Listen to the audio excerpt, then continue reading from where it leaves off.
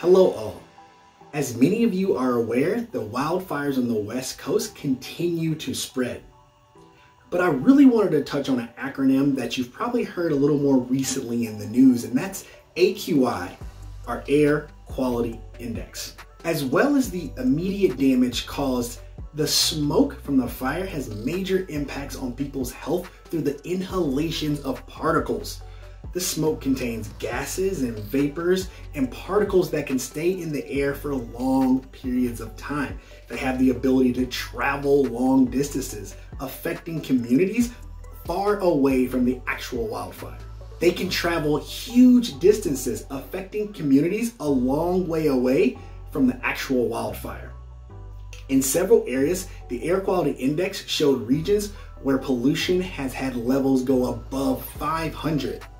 Anything above 200 is considered unhealthy or hazardous. And in some places in California, those levels have reached 700. But what exactly does this mean? The EPA establishes an AQI for 5 major pollutants regulated by the Clean Air Act.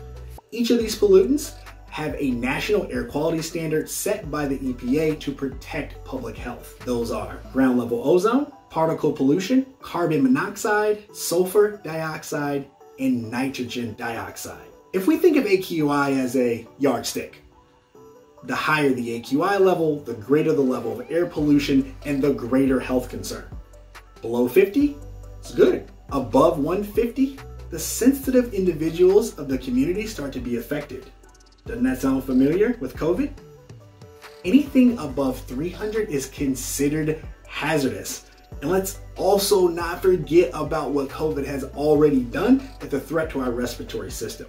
As I mentioned earlier, there are areas in California where that AQI is well above 300, reaching to 700. The particles generated from burning trees and shrubs are very harmful to causing damage to the lungs and possibly your heart.